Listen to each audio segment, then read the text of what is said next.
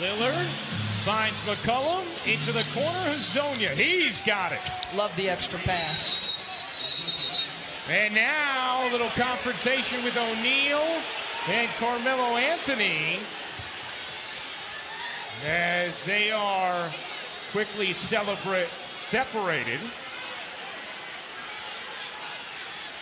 Damian Lillard now tries to grab a hold of Carmelo Anthony as Royce O'Neal walks to the backcourt.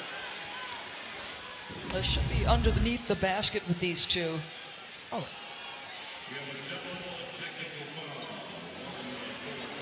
Looks like Carmelo, was the initiator of the contact, but